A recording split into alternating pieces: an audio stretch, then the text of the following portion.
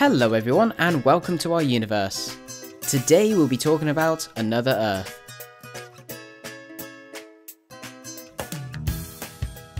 Discovering the first true alien Earth is a long-held dream for astronomers, and recent exoplanet discoveries suggest that their dream might come true in the not-too-distant future. Scientists have found nearly 2,000 alien planets since the first such world was confirmed orbiting a sun-like star in 1995. More than half of those discoveries were made by NASA's Kepler Space Telescope. This was launched in 2009 on a mission to determine how common Earth-like planets were throughout the Milky Way galaxy. Kepler's observations shown that small rocky worlds, like our own, are abundant in the galaxy, and some of them may be capable of hosting life as we know it. To qualify as potentially life-friendly, a planet must be reasonably small, and therefore rocky, and must orbit in the habitable zone of its star. This is loosely defined as a location where water can exist in liquid form on the planet's surface. This is basically a zone where it's not too hot and not too cold. This is also known as the Goldilocks zone, for obvious reasons.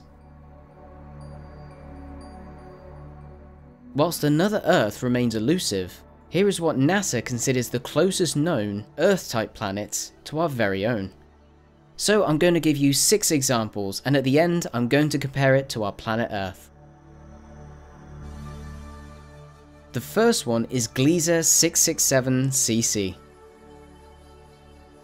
This exoplanet, which lies just 22 light-years away from Earth, is at least 4.5 times more massive than Earth, and researchers aren't sure whether it is rocky or not. Gliese 667cc completes one orbit around its host star in a mere 28 days.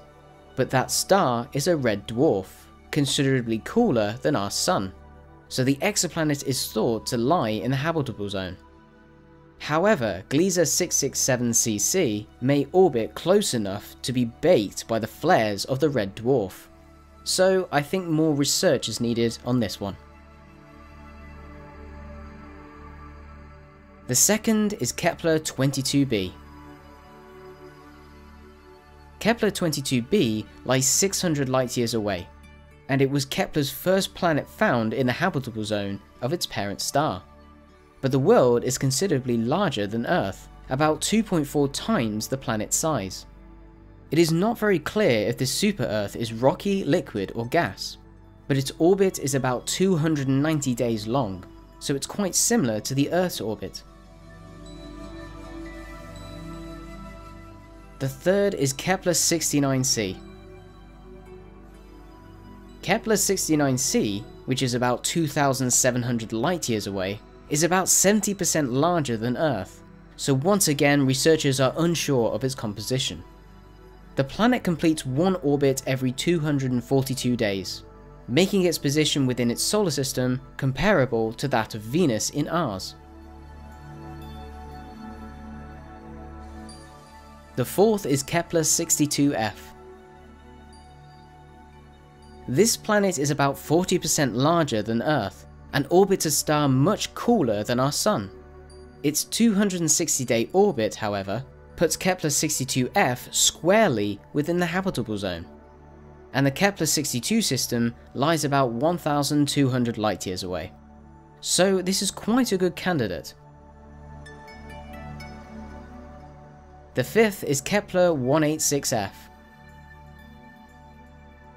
This planet is at most 10% larger than Earth, and it also appears to reside in the habitable zone of its star, although it seems like it's on the outer edge of the zone. Kepler 186f receives just 1/3 of the energy from its star than Earth gets from the Sun, and its parent star is a red dwarf, so the alien world is not a true Earth twin, because it has a different type of star, and the planet lies about 500 light-years away from Earth. So it may be a good candidate, but the orbit might just be a little bit too far out. And the sixth is Kepler 452b. This world seems like the most Earth-like planet that we've found so far. Its parent star is very similar to our Sun, and the planet orbits in the habitable zone. At 1.6 times the size of the Earth, Kepler 452b has a better than even chance of being rocky, and Kepler 452b resides about 1,400 light-years away from Earth.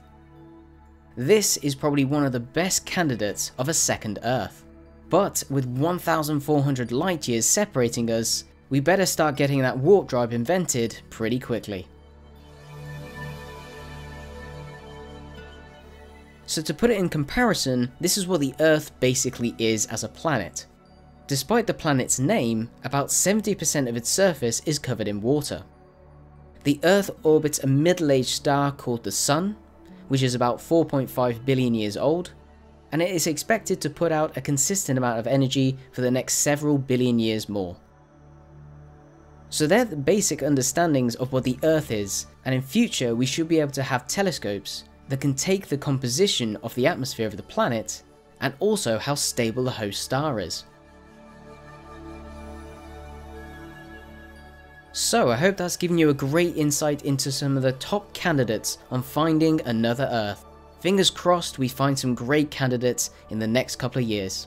And as always, if you want to know any more information, I'll put some links in the description about every one of these exoplanets. And as always, if you've enjoyed the video, you can click the like button, and if you want to support the channel, you can click subscribe.